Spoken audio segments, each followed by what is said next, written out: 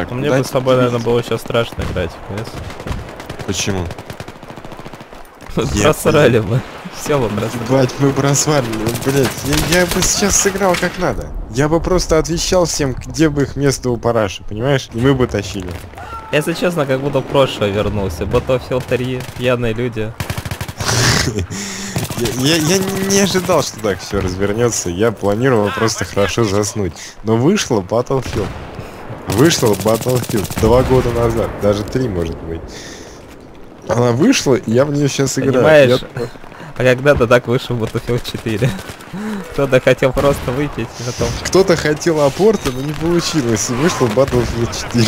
Блять, жестокая шутка, не надо так. Я полностью согласен. Приглашай меня. Я тебя уже пригласил, я тебе ссылку на сервер дал. Сейчас, подожди, мне надо попасть в скайп. Мне надо попасть вот сюда. Я такой, join сервер. И они говорят, я джойню тебя. И говорят, ты третий в очереди, ебать. Как так получилось? Третий, блядь, в очереди. Ну подожди, тут сильно всех нагибают, наверняка кто-то... Нихуя ты популярный, блядь. Понимаешь, третий в очереди. Всего. До завтра. Запал высоту. Да. Нахуй твой Battlefield и тебя нахуй. И вообще ты мне никогда не нравился. Не, ну такого я не скажу. Даже пьяным я друзей не обижу. Ну, как? Ну ладно, давай, может, я сервер поменяю тогда. Ты сможешь зайти на другой сервер? Я надеюсь, я не знаю. Снимал ли я Диана Джонса? Спроси меня. Вот мне кажется, в таком состоянии надо снимать аналитику на Мафию 3. Так вы ее уже сняли. Вся бы, я знаю, но я имею в виду, что вся бы аналитика свелась к тому, что Мафия 3 хуйня. Неожиданно. Извините, неожиданно, но Мафия 3 хуйня. Ты говоришь такой, и как бы люди такие, хуйня ли Мафия 3? А ты говоришь, хуйня? Видео закончилось, и все довольны. Я всю жизнь был в Ираке. Я пил водку из горла, и меня не уносило, как из этого блядского пива. Они что туда, димедрол добавляют? Какого хуя, блядь? Самое обидное, что я буду все это помнить. Вообще все. Даже если я сделаю что-то неприятное, нехорошее, я буду это помнить. Ну, например, блюешь у себя прямо на компьютер. Ты такой просыпаешься. Бля. Ну, выливать я не буду, меня вообще не тянет. Я выпил еще, но у меня закончилось. Так обычно и думают люди, которые перед тем, как начнут блевать. Типа, ну, я хотя бы не блюю. Блевать-то я точно буду. Ну, давай вернемся к мафии. Давай вернемся. Мафия хуйня. Нужна ли хуйня? Ты спрашиваешь. И получается ролик мафия хуйня. Вот. 50%. Ладно, 40. Вот. Мафия хуйня. Огненный шторм. Оп, говорят. Оп, огненный шторм. Как бы они такие, оп, пацан, огненный шторм. Понимаешь, ты идешь, и у тебя льет вода, а она вроде горячая. Какой же я хуй не несу. Но ты просто понимаешь, так охуенно нести хуйню, что ты такой, я буду нести хуйню.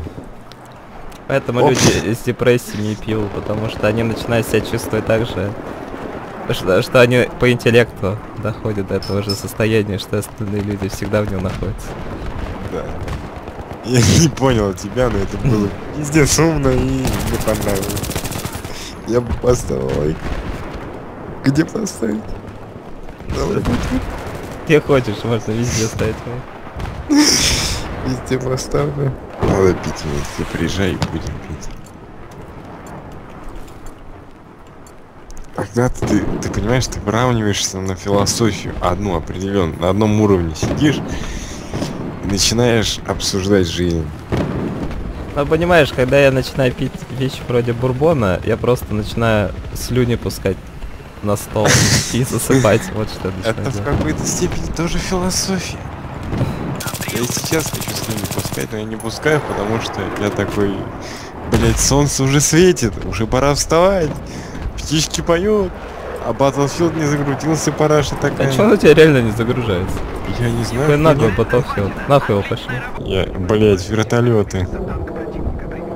Какая-то хуйня. Сейчас слово. Мне бы сейчас, Я знаешь, создал отряд Дельта. у меня стреляют, кажется. Мне бы сейчас что-нибудь спокойное. Мне бы Ты же сам хотел пострелять. Fallout Shelter. Где мои, блядь, эти... Трахаться. Нажми Escape и зайди в отряд.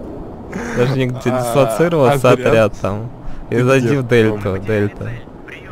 А вот Дельта там один как раз. Это я тебе же. А я к тебе пришел.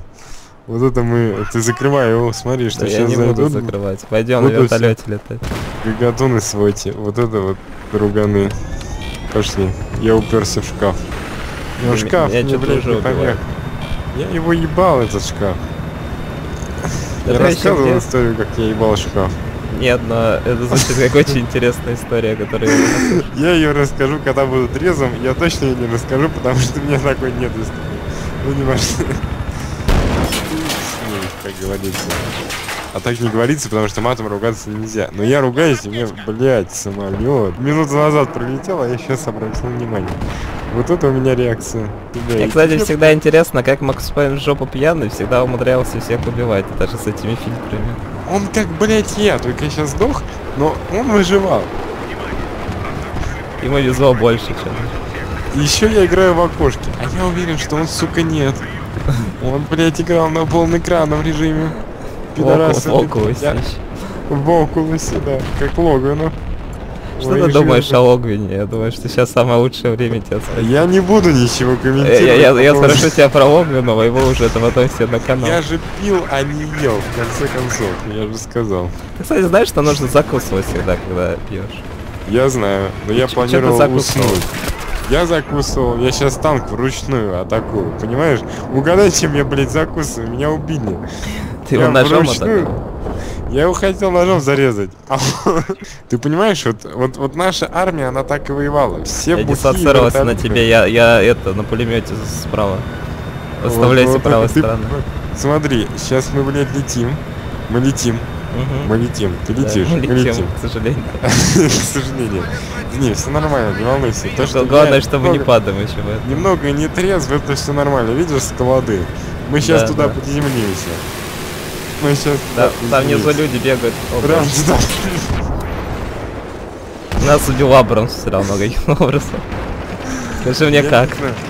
Мы должны были приземлиться. Он, видимо, он увидел тебя и понял, что ты просто в этот дом летишь, и он стрелял в дом. На какой чат? Где тут чат? Помнишь, такую игру была, когда как Counter-Strike? Помню, была такая. Когда ты детство проводили в ней, я там даже звезду заработал даже. Я тебе рассказывал, как я... Даже калаш. Тогда я был в школе, у нас было на место уроки информатики, мы играли в Counter-Strike. Ну. И я там нашего учителя зарезал с ножа и получил много респекта. Я именно респект получил, не уважение, а именно респект. У меня респект, молодец, я тоже. Полный экран у меня написано в КЛУ, но оно не в КЛУ. А я такой в КЛУ, а оно не в КЛУ. Пиздос. Это обман. Эти танки меня заебали. Я сейчас напишу в суппорт. Ладно, я прилетел на самолете. На самом деле, понимаешь, я говорил, что я получаю образование экономиста, это все хуйня, я всегда хотел летать. Вот. Я полетел. Все мы. Да, и как все мы, поэтому я сейчас не трезвый, и поэтому я сейчас врезаюсь в точку А. Стройка, блядь, получи. Я никого не убил, и стройку не убил, но, блядь, я влетел. Капслок нажал. Ну вот что за хуйня?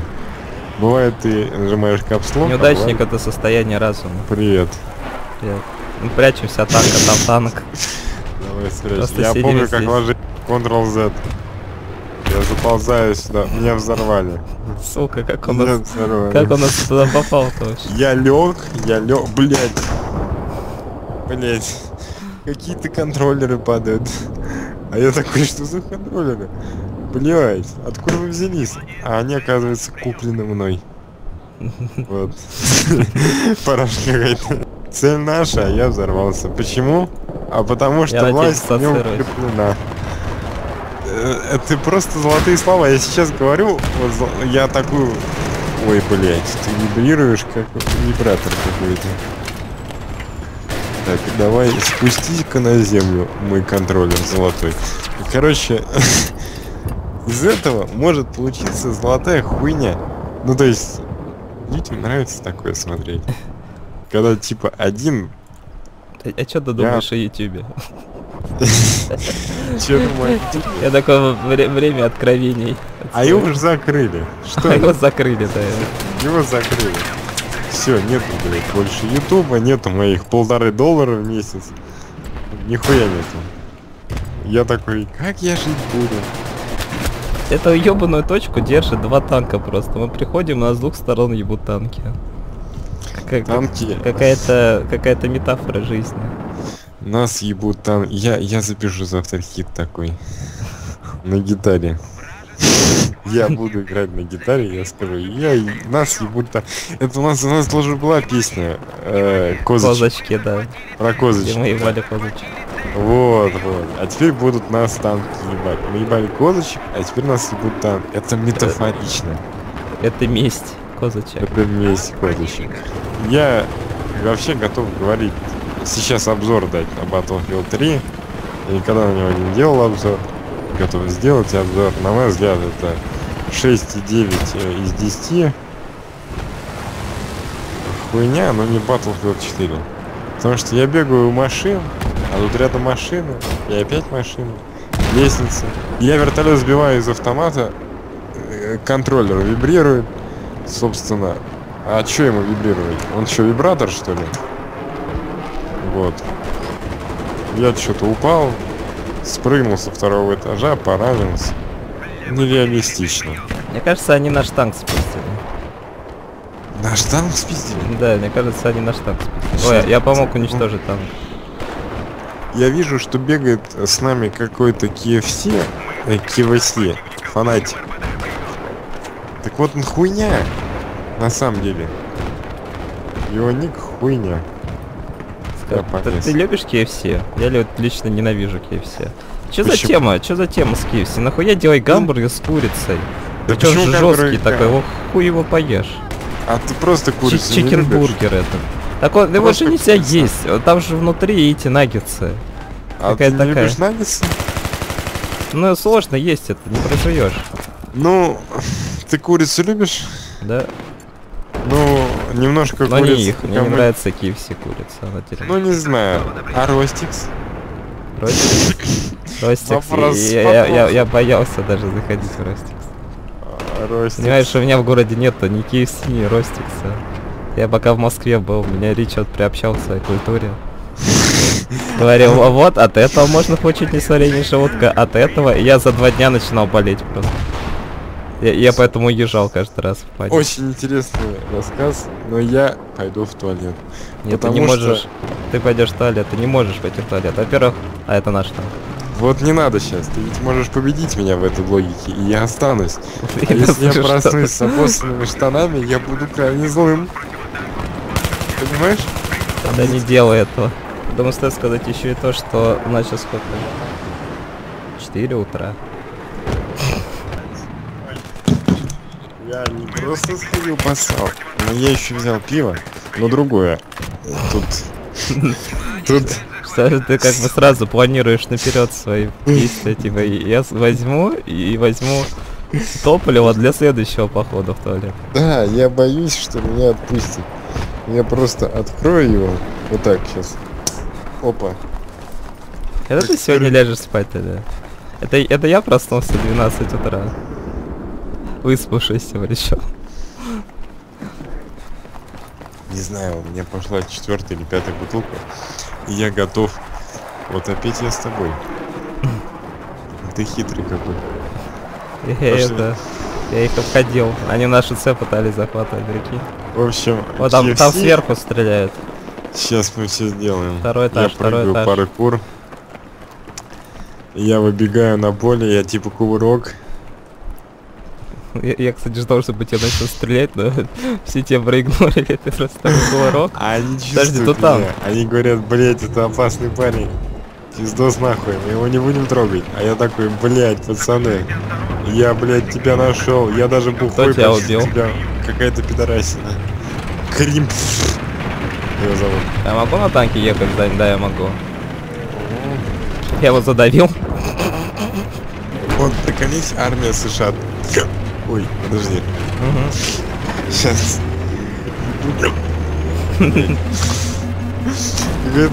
Стреляйте перед нами. О, блядь. Так, я выйду, похиляю нас. Блядь, ну почему я икаю?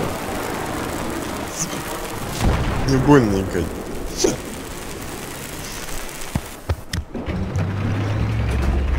Садись на F2 нажми, F2 нажми.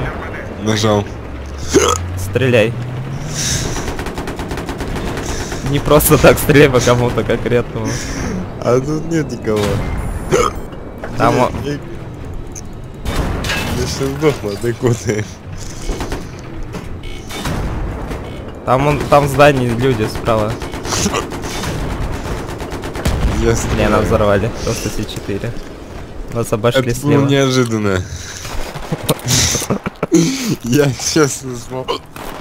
Блять, как концовка True Detective. Знаешь, как убить икоту? Как? Задержать дыхание. Но Нет. ненадолго. Я знаю. Типа на Меня минуту. так чуть не убили. Когда ты пьяный был, или ну, по-обычному, у тебя сказать держи дыхание, ты такой. Это я еще маленький был.